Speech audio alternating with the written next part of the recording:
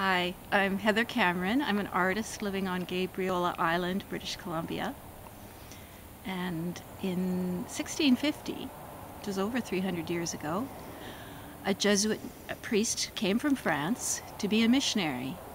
But he wasn't really interested in saving souls. He was actually an artist. He documented the flora and fauna of Canada.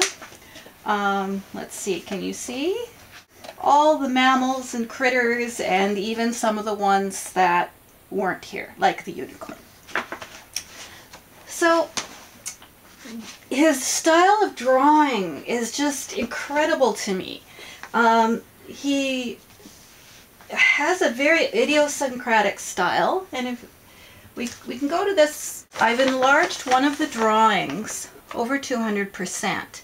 And this was a page from the book where he has 4 birds, a robin, a gray jay, a blue jay, and a red-winged blackbird. He has this odd scritchy style. He was drawing with a pen and ink, a quill pen and walnut ink, and he didn't do cross-hatching. He did this kind of scribble. Again, here on this bird, it's this very sketchy, loose scribble, which I've been trying to capture in thread. And this is sort of where I'm at. I've just started working on the gray jay here, or the blue jay, I'm sorry. He has, because he's drawing with a quill pen, it doesn't flow in the way a thread does. Or I should say it the other way around. The thread doesn't flow the way a line of ink draw would. So whereas he could probably draw this in about less than an hour, it takes me ages and ages. Probably to finish this panel will be 30 to 40 hours. And so part of that is converting his lines to stitch. And over the course of this project, I've gotten hopefully better at doing it, but I've also gotten more and more finicky. So whereas when I first started, I used exclusively acrylic yarn, wool yarn, which comes in 3 strands, which can be stripped out, which I felt contributed to the kind of animal feral quality that I think that Nicolas had captured. But birds aren't fuzzy. The wool is more suited to bears. And so for the birds I've been using some of the wool for outline mostly. And then a lot of this is pearl cotton, which makes quite a hard, smooth line, which is more suited to conveying the effect of feathers. I've also been using embroidery floss, DMC is my favorite, and it has 6 strands which can be stripped out, so I can get right down to a very, very fine line. And I fear that I've been getting fussier and fussier as I go along. As if you come over here and you can see this bird's head, I've used some of this single strand in his head, and I mean, I really like the effect. I think it is a lot like the original drawing, but it's adding to the time it takes me to do all of this. And just as an aside, while we're looking at this bird's head, he's supposed to be a blue jay, but he doesn't have a crest.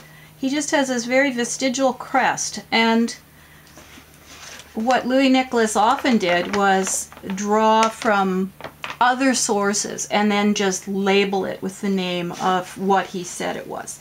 But he was very arrogant, and he would always conclude with saying, this is exactly what it looks like. So, there's one other thread that I use. This is from Habu Textiles in New York, and I was gifted with this, and it's perfect. It's a cashmere thread, wool, very thin, but I don't have much of it, so I've been using it for particular areas. I've used it a bit in here for the hairy parts of this bird's leg. It's a little bit darker than the other threads I've been using. So again, I'm trying to not use it too much, otherwise it'll change the whole overall tone. Now, this bird has all kinds of interesting textures going on in his plumage.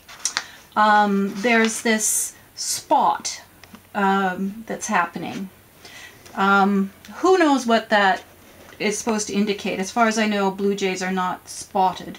But I've been doing a little satin stitch kind of in these areas, and I'm going to go over it with either 1 or 2 strands of embroidery floss, and to get overlaying the layers to get that sort of effect, and hopefully it will work.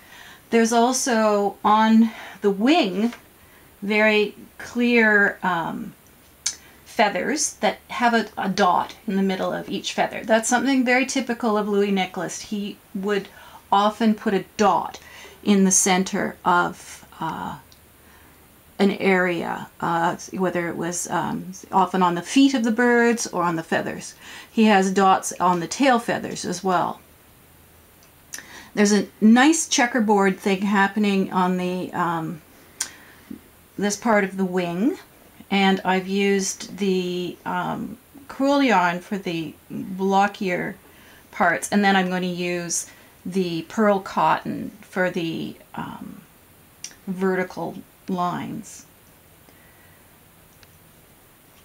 Now you notice there's this blue, if you're close enough there. What I've done, my method is I enlarge from the original drawing in the book. I enlarge it by a photocopy, and then I trace it off onto the cloth. I don't trace every little detail, I trace the main lines. And I have used a ballpoint pen, which is what the blue is. So you can see in perhaps this area of the tail, there isn't a hard line around the end of each feather. That's just my pen mark, which is indicated. And when I stitch it, I'm not going to have a hard line there. It's just going to be the stitches will give the effect of a kind of a sketched feather. I am starting to stitch the feathers here. Now, what I do is I consider it more of a mark making rather than traditional embroidery. I think people who do traditional embroidery would be horrified at my methods. So this is kind of like an open chain stitch maybe that I'm doing to catch to the create the edge of the feather. But as you can see, can we shift up to the drawing here? The actual feather has an irregular edge. It's not a smooth edge. So what I'm going to do is go back afterwards and stitch in a few short little lines. Sort of like this. I have done it in other ways, kind of with a, I don't know what I would call it, kind of a curved edge, like a open buttonhole stitch. But these ones are so small that basically all I can do is put in a few short little stitches to create that irregular edge. So what I'm doing is a translation. It's not an absolute perfect literal copy of what he's doing. I'm trying to capture the essence of what he was doing, but because it's a completely different medium, it's going to come out different. It's inevitable, and that's the nature of translation. Hello again. It's a couple of days later, and as you can see, I've made a bit of progress. I did have a couple of other projects that kept me away from my stitching here, but I'm back, and I've done most of the area of the breast here. I'm going to have to do more in the back and the belly a little bit and the feet. And then I'll be able to move on to the robin, at which point I hope to see you again.